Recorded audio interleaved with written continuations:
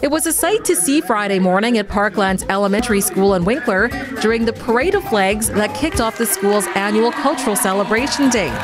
Hildy Strempler is a resource teacher at the school and helped organize the day-long event. She says there are so many different cultures represented at the school, and they want to celebrate not only the diversity, but what they have in common and how it enhances the Parkland community.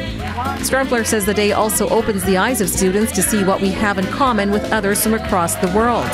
She shares what it means to the students to have this opportunity to showcase their home countries. I think they're very proud when most flags come in. You should see their flags. They're super excited about that. I think it also creates a space for them. It helps them feel accepted, and they are at home here, and they realize that they're going to be respected for what they bring to this community. Anastasia is a grade 6 student from Emirado Centennial School in Winkler and presented on her home country of Kazakhstan. She talks about the acceptance she's felt in Canada and in Winkler and gives an example comparing her teachers in Kazakhstan to here.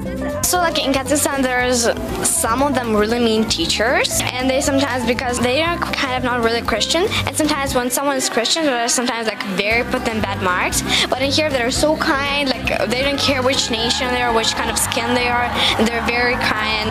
Cultural Celebration Day included 31 stations representing different countries that were hosted by presenters from across the community, including student presenters, former and present staff and students from other schools, and some retired members of the community.